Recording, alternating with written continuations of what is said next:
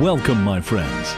You're listening to the Voice of the Eternal Gospel, a program brought to you by the Eternal Gospel Ministry, founded in 1992 by Seventh-day Adventist believers. This is a Christian program dedicated to bring you the prophetic fulfillment, warning, and revelations of the end times, and to promote the advancement of Christ in your life. Welcome again, my friends, to the Voice of the Eternal Gospel. I'm Pastor Raphael Perez, inviting you to join us in prayer today. Let's pray, Pastor. Father in heaven, we thank you so much that we can study your word. Amen. We ask again for the presence of the Spirit of the living God Yes. to abide with us and to be in us. For you said ye know him, for he dwelleth with you and shall be in you. Grant, Father, that we will have understanding. We address our prayer to the heavenly sanctuary where Jesus is a great high priest interceding for us in the most holy place. Amen. Father, now abide with us and be our divine teacher. And grant that not only we will understand, but our listening audience will also understand the great truths of your word. Amen. And choose your word and the commandments of God over traditions of men. Amen. In Jesus' name, amen. Amen. Amen. In the last program, we were dealing with this tradition, as my brother just prayed. And can we say, as an introduction of the program today, that a tradition could be one of those fermented wine? Yes. Oh, yeah. Because Fermented wine. Yes. because I say that because we are still presenting to you the homework or a challenge that we will be giving you Bible verses characteristic of a woman, a church, or a power that will be practically making everybody drunk, sleep. And Jesus himself, in the last program, we were talking Matthew 15. And I would like you to pick up right in that chapter today, because we need to keep helping our friends in there. Again, our program can be followed through YouTube. And so if you miss a program, you can go to YouTube, Voice of the Eternal Gospel, which is being presented on the screen. And please, let's keep into joining more and more. I want to see more people joining with us into the campaign, a beautiful campaign. We hear every day about political campaign, in the news. Well, we have the most important campaign that all of us should be engaging. It's on the 3 angels' messages. Yes. Okay? Of Revelation 14. So, Pastor Barry, let's go ahead. And my brother, we were looking Professor at, Jones. We have been looking at this issue, and Patrick had just read to us again that they had been following traditions. Mm-hmm. And we found out that we were going into the issue about the blind both fall into the what? Ditch. Right. All right?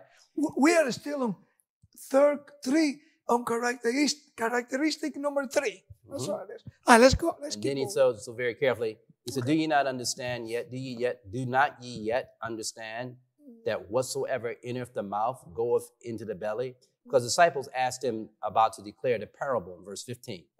What does this parable mean about going in the mouth and the belly? And Patrick, can you read verse 6, 17, and 18 for us? 17 says, Okay. Jesus is saying, do ye not yet understand that whatsoever entereth in at the mouth goeth into the belly, and is cast out into the draught? But those things which proceed out of the mouth come forth from the heart, and they defile the man. Now, okay, can I ask you this? Because many people take these verses out of context. Yes. And they bring it to use like this. So you see, Jesus himself was saying that we can eat pork, we can eat all kind of things, lobster, shrimps, whatever, because it's not what we put inside the belly that contaminated or defile man. Was Jesus talking about pork No. and shrimps? In the context of this, Jesus is talking about what entered a man. Yeah. And what entered, it says, no scare, but those things which, it says, do not understand whatsoever entereth in at the mouth, into the belly, and is what? And is cast out into the what? Drought. Talking about, in a sense, he's given an object lesson about how when you eat and whatever you eat goes in your mouth. Right. breaks down, digests, and comes out of the drought. Right. Okay? Right. Now listen carefully. Okay. But those things, now why was that? Because what did the scribes and Pharisees accuse Jesus of? Verse 2 says, right. why do your disciples transgress the traditions of the elders? Yeah, For they wash not their hands when they eat bread. Right. So the issue was a tradition. Wait a minute though.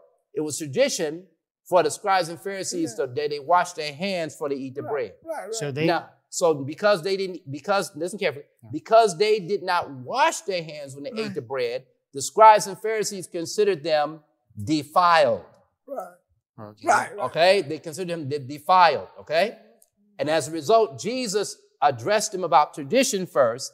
Now he's going back to he gave them a parable, and now he's getting ready to break down the parable to the disciples of how he was answering the question about the bread and the washing of the hands. Watch carefully. It says here, but those things which proceedeth out of the mouth come forth from the heart. In other words, it is not the bread because you didn't wash your hands that defiled you. Right. That's physical. Right. What's defiling you is those things which proceed out of the mouth that comes out of your heart. And the traditions that the scribes and Pharisees had was called the oral tradition. They read this. First of all, remember they read the book of Moses every Sabbath. Right. In all the synagogues. You remember that? But at the same time, their tradition was also their traditions of how they would run the people, the church policies, and everything else, traditions and customs in that area. They wrote it out. They expounded on it. They passed it off as laws or commandments to the people. Right. And they exalted these laws and commandments above the commandments of God and his word. Can you hold it right there? Mm-hmm. Again, think about some traditions that have been, by some people, very powerful, trying to place those traditions above the commandments of God, a commandment of God. Yeah. That's all it is, to see if history repeats.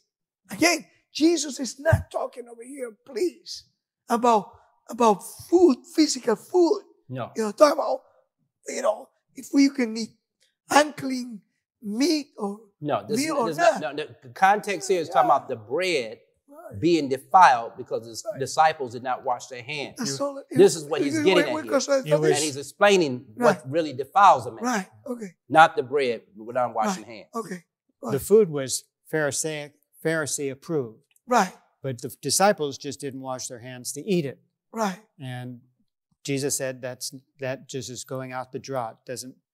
Remember, the food was Pharisaical approved as long as they followed exactly what the Pharisees said about a tradition. Right. Well, I should say biblically. Right, biblically. But it wasn't biblically approved. It was Pharisaical approved in the sense that if they ate it the way they're supposed to, then the Pharisees who watched them wouldn't have a problem. Right. But if they ate it anything contrary to what they told them, then the Pharisees, because of their tradition on eating this bread a certain way, could say that they're eating bread with unwashed hands, they're defiled. That is not holy. That is, whatever.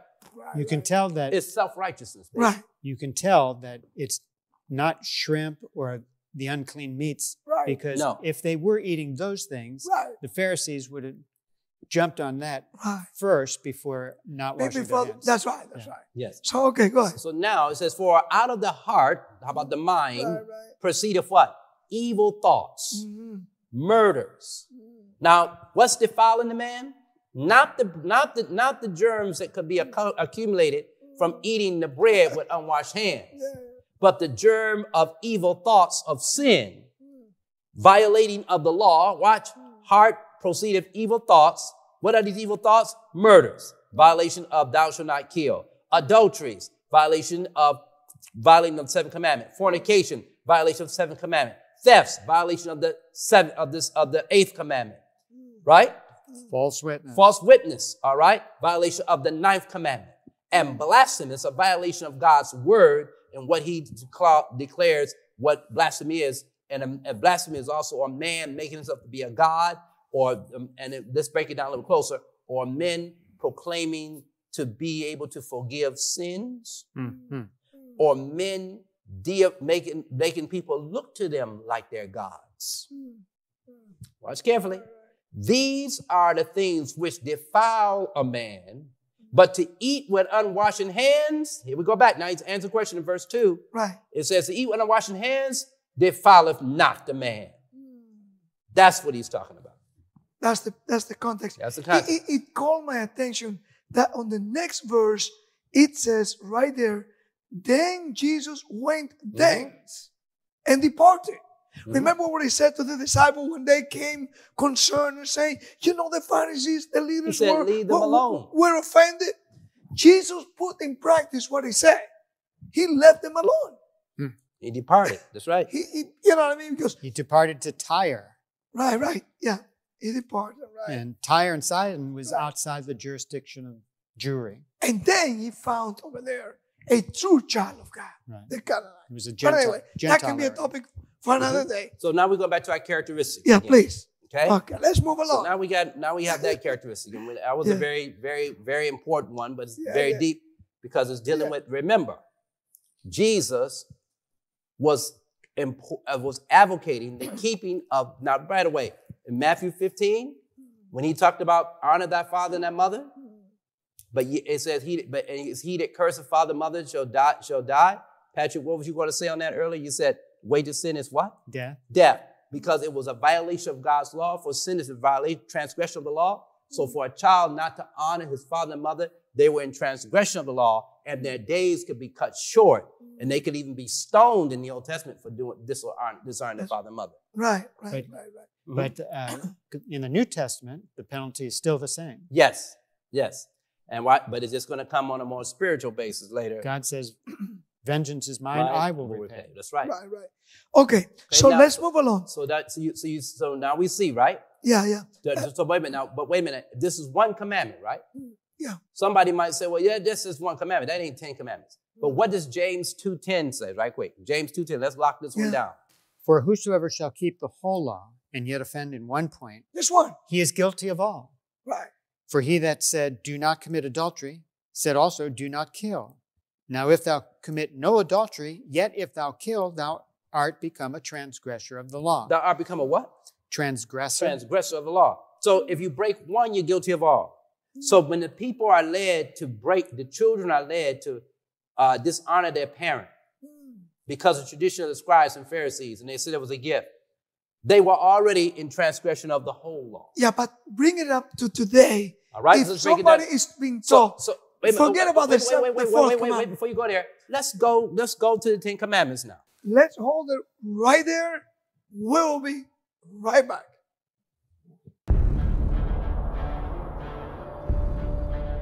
Paul and Jesus both predict that the Church of God becomes a force against God. The radical faith that Jesus taught had become the official religion of the empire that murdered him. The speed with which the early church tobogganed into apostasy will take your breath away.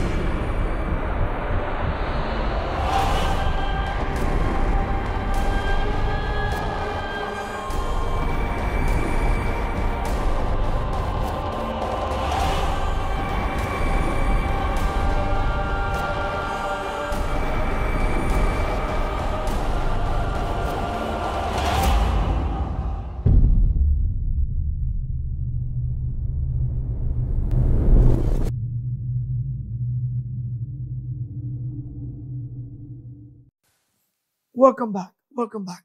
Okay, Pastor Barry, go ahead. Okay, so as we look at this issue, we can see that we're dealing with traditions, right? Right. And we see something most important here. There was one more point I wanted to bring out here. We were talking about, and you brought it out.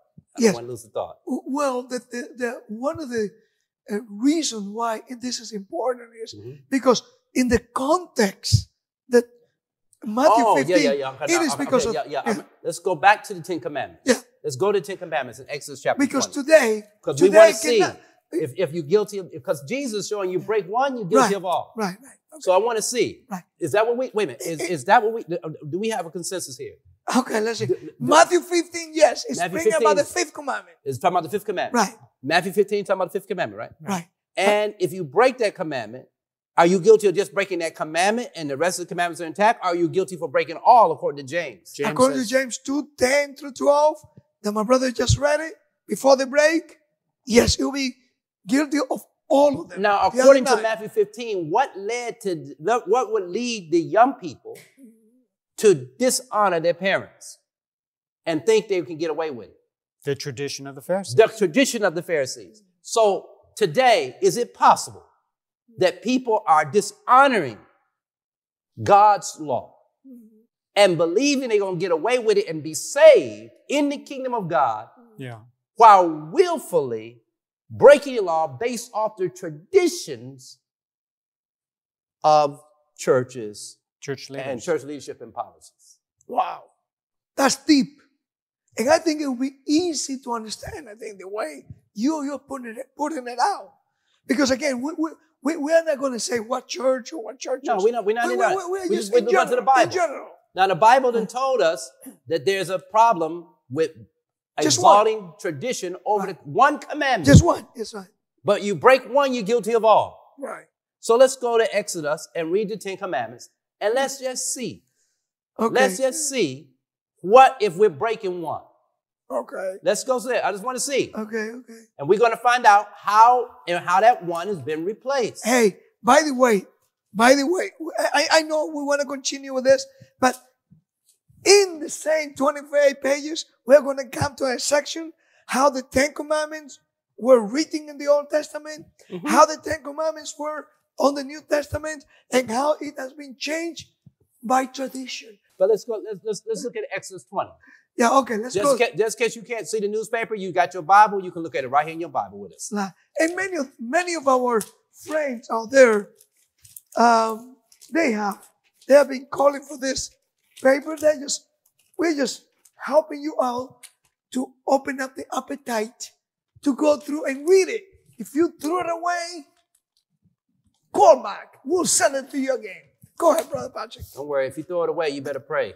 I know. Because God will hold you accountable for rejection of light. Of truth. Yeah. Of truth for this time. Amen. The Bible says what? Ye shall know the truth, and the truth shall make you free. Yeah. And if the Son, who is also truth, shall make you free, you shall be free indeed. It's very important that you understand this. It is not because we're trying to bombard you with Sabbath. No. We're trying to help you understand the truth of God's word. Versus tradition. Tradition. Custom and traditions are abroad today. But God's word is above custom and it's above tradition. Remember what Jesus says. In vain you worship me. Placing tradition above the commandments. That's right. Let's take a look. Let's look at the commandments of God. Yeah. Let's just see. I want you to see. All right? Let's see which one is the one that have been replaced by tradition. Okay. Let's see which ones have been replaced by tradition. More than one. Oh boy. More than one. We might have to see. We might be in deeper trouble than I might thought. But I want you to see. But first of all, let's settle this first of all. Again, does God change? No. No, of course not. Does God change? I need to know that. Does God change? I need to know. The Bible says, Malachi. Okay, let's find the text. Let's find the text on that first. Because when we read this law, it's because we understand the character of God. So does God change? Let's take a look at one. Oh, please read it. 3:6, the first For one. I am the Lord, I change not. Okay. Malachi 3 verse Wait a minute. 6. I am the Lord and I change what? Not. Not. Okay, so God does not change. And he's talking. He is the one that is talking. Right. So speaking over here. So God does not change. So let's keep that in mind. Okay. All right. Okay. What's another one? There is another verse. 23 of Numbers, verse 20. Chapter 23, verse 20. Numbers 23 and verse 20 says, Yes. Behold, I have received commandment to bless, and he hath blessed, and I cannot reverse it. Okay. Has he blessed according to the Bible, what God has blessed since creation? Genesis 2, verse 1 through 3. 2 and 3. Yeah, that's a good one. Genesis 2, Verse 1. 2, 1 to 3. Verse- Yeah. Thus the heavens and the earth were finished, and all the host of them. And on the seventh day, God ended his work which he had made, and he rested on the seventh day from all his work which he had made. And God blessed the seventh day and sanctified it, because in it he had rested from all the work which God created and made. So wait a minute. Mhm. What did he bless after the creation? Right there. The seventh day. Right. The seventh day, The Sabbath. 7 days out. He blessed it. Yes. What else did he do? He did 3 things. He made Blessed, it, he rested, rested, and he made it holy. he made it holy. He Sanctified. sanctified. it. Sanctified. Meaning he set it aside. Now, was there any Jew by that time? No, this is for mankind. That's why Jesus would say the Sabbath was made for man and not man for the Sabbath. Okay. Therefore, the Son of Man is Lord also of the Sabbath. So Mark 2:27-28. again, slowly, I need to be reminded, and I praise God for the 2 of you, helping with I try to try to speak too fast. Sometimes forgetting that I'm not talking in my own language. It's English. Okay. Brother Patrick. I'm going to add to that, the things that God makes and he blesses and makes holy, Right. then if we touch those things, we become we holy and sanctified. Amen. That's proved in Ezekiel 20, 20, verse 20. verse 12. Oh, It says, 12 too. The same thing. Right. Moreover, also I gave them my Sabbaths to be a sign between me and them, that they might know that I am the Lord that sanctified them. Sanctified them. So the Sabbath carries God's blessing of sanctity on it Amen. as we choose to obey God out of love and keep his seventh day from sunset Friday to sunset Saturday. Not Sunday, but sunset Friday to sunset Saturday. And that's a sign that Contrary of what the tradition says, Wait a minute. Yes. that is being a legalist when you keep the 7 days out. Okay, now wait a It's minute. contrary. Now wait a minute. Let's go where we're close. Because we're dealing with characteristics. Yeah. Did we have any characteristic that showed that there would be a tampering with God's law? Yes, or changing according to Daniel, According to Daniel. 7:25. Okay, now let's read the 10 Commandments Yeah. right quick in Exodus. And Okay, then we're going to go to Daniel 7:25. Okay. Because I want to be sure. Because when the people out here, you have your Bibles. Hopefully. If you're watching, you have your Bible. first I need commandment. you to look at your Bible and turn to Exodus chapter 20, verses 1 through 17. Yeah. And I want you to read your 10 commandments, and then we're going to compare. We're going to see, was it a prophecy, therefore told a change? And then we're going to find out, did God ever change? Which we already found out, no. So if we're not following God and God didn't change, then who are we following? What are we following? We must be following We tradition. must be following tradition. Go All ahead. right, so let's take a look. Go ahead quickly because All right, and God time spake, flies. and God spake all these words, saying, I am the Lord thy God, which have brought thee out of the land of Egypt, out of the house of bondage. Thou shalt have no gods before me. First commandment. Okay, first commandment. Thou shalt not make any graven image of any likeness of anything that's in heaven above, that's in the earth beneath, or that's in the water under the earth. Thou shalt not bow down thyself to them, nor serve them. For I, the Lord thy God, am a jealous God, visiting the iniquity of fathers upon the children, upon the children's children, unto the third and fourth generation that hate me, and showing mercy on thousands that love me and keep my commandments. Second commandment. Second commandment. Yeah. Thou shalt not take the name of the Lord thy God in vain, for the Lord will not hold him guiltless to take of his name in vain. Right. Third. That's Third commandment. All right? The fourth. Thou shalt not take the name of the Lord. It goes on and says, it says, remember the Sabbath day to keep it holy. 6 days shalt thou labor and do all thy work. But the seventh day is the Sabbath of the Lord thy God. In it thou shalt not do any work. Thou, nor thy son, nor thy daughter, nor thy manservant, nor thy maidservant, nor thy cattle, nor thy stranger within thy gates. For in 6 days the Lord made heaven and earth, the sea, and all them in them is, and rested the seventh day. Wherefore the Lord blessed the Sabbath day and hallowed it. Fourth commandment. That's Fourth the commandment. Honor thy father and thy mother, that the days may be long upon the land which the Lord thy God giveth thee. Fifth The commandment. Fifth commandment. That's the same one found in Matthew chapter 15. Right. All right, remember that. Then it says, thou shalt not kill. Sixth commandment. 6, Thou shalt not commit adultery. 7, Seventh. Thou shalt not steal. 8, Thou shalt not covet thy neighbor's house. Thou shalt not covet thy neighbor's wife. 9. Thou shalt not bear false witness. Thou shalt not bear false witness against thy neighbor. Ninth commandment. Ninth commandment. And number 10, thou shalt not covet thy neighbor's house. Thou shalt not covet thy neighbor's wife, nor his manservant, nor his maidservant, nor his ox, nor his ass, nor anything that's his name. 10. So the 10. Mm-hmm. According to the Bible. So wait, this is 10 commandments. See, according to the Bible. 10 commandments. Okay, 10. According to the Bible. Right. This is the commandment. Any Bible. Now, was Jesus referring to this in Matthew chapter 15? Yes. Yes. What commandment? Fifth commandment. The fifth. The fifth commandment. Right. And he said, if you break one, You break in them James, you're guilty of what? Oh. All. Okay? So now, that commandment dealt with your father and mother, which was the last 6. No, wait a minute. How do we know that James was talking about where Jesus, we know that it was talking about the 10th commandment. Well, go back to James 2. Honor that father and mother. Verse 11 says... Wait. The reason I bring this is because always the argument comes back to me and says, okay, are you going to tell me that you need to obey then the 630 laws which was found in the book of the Jewish people? We are not talking about, we're talking about the 10 Commandment law. How do we know that James was talking about? Because James says right here in James chapter 2, verse 9, it says, if you have respected persons, okay, and you commit sin. Well, let's go closer. Verse 10, whosoever shall keep the whole law. Right. Yet offend in one point. Now, how do we know it's the 10 Commandments? Look at verse 11. For he said, do not commit adultery. That's the 7th commandment. Right. Also said, do not kill. That's the That's 6th commandment. Right. Now, if thou commit no adultery, yet if thou kill, thou art become a transgressor of the law. That's how we know he's talking about the 10 Commandments. Amen. I want to bring the right context to the people. So when they read it, they cannot be drunk, confused, asleep with the people. Now that we have that, but now did God prophesy?